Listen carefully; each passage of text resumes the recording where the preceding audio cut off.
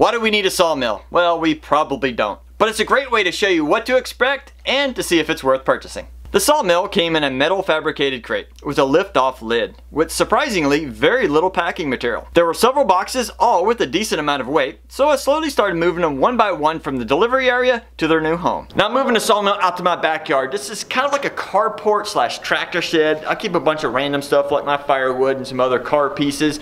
It's a great place to set up the sawmill and keep it out of the weather. For now we're just going to set this up on the concrete, but I eventually plan to have a trailer to set this on, so I'm not going to secure it permanently to the floor. With the metal sitting directly on a concrete and all the vibration from the sawmill, there's a very good chance it'll wear away that paint and just rust pretty quick. So I'm going to try and prevent that by adding some old decking boards underneath everything.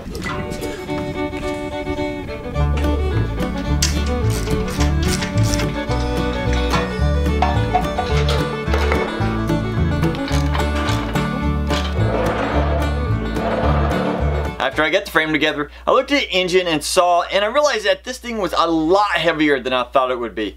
In fact, I know I couldn't lift it myself, and I don't even think my neighbor and I could even lift it safely. So I had to build a wooden gantry. This thing was awesome. It was simple to build, and it allowed me to lift this saw up and easily and put it into place. If you'd like to see how I built this unit, I'll put a link to that in the description, so make sure you check it out. Otherwise, let's get back to this build. For those of you who buy tools at Harbor Freight, well, you know the instruction manuals in most cases are lacking.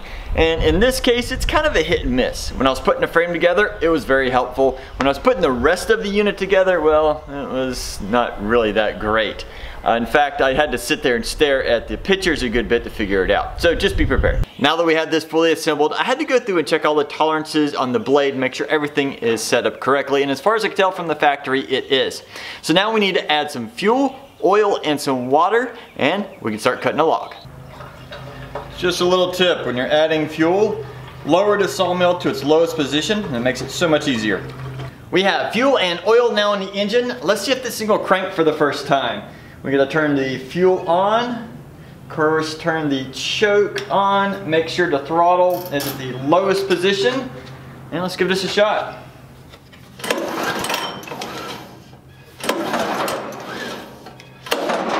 Whoa. Yeah.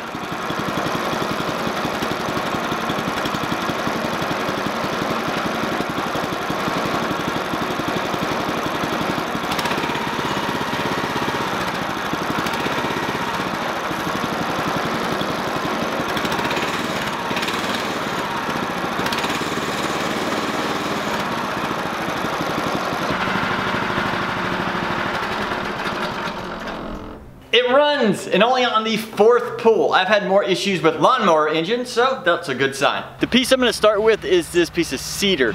I cut this cedar down probably about 3-4 years ago, and I just kind of pushed it to the side towards the woods. So we're going to try and cut this up.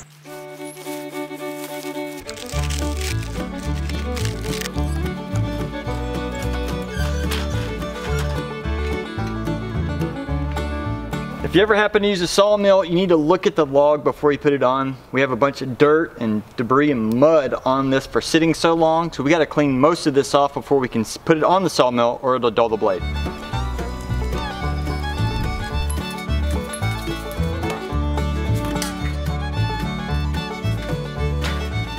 Look what just got delivered. This would have been helpful trying to get the log up onto the sawmill, but it's definitely going to be helpful trying to do the rest of it. I almost forgot, before we can use the sawmill, I had to knock off any extra limbs that were sticking out. So I grabbed my chainsaw and made quick work of that.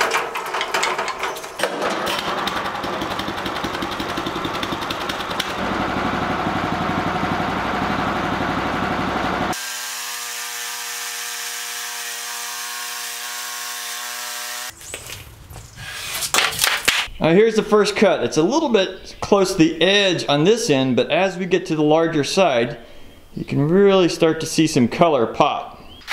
Ooh, that is pretty. Let's take a look at the second cut. Ooh, that is so much more pretty. Looks like a little spalting going on as well. Now we have a nice flat surface. Let's flip this thing upside down so we can cut the other side.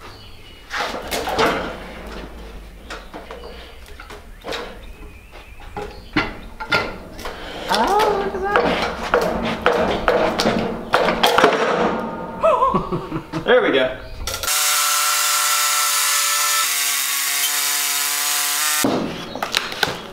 yeah. Wow. How about that? Now we flip this log back over one more time because we think it looks a little bit better on this side, particularly the edges, because we want to cut a 2-inch slab off of it this time to hopefully make a table with in the future.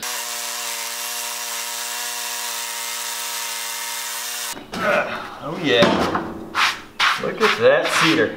My turn to play.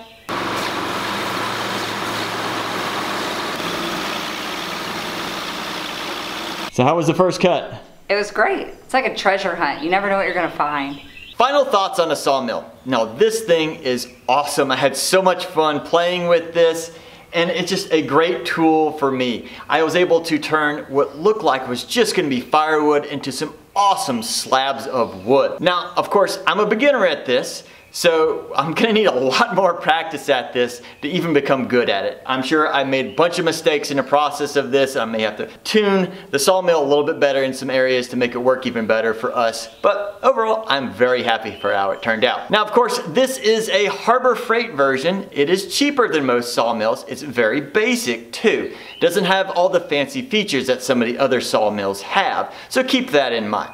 Now, if you're interested in turning what could be a sawmill into a sawmill business, I'd strongly suggest purchasing one of the fancier versions.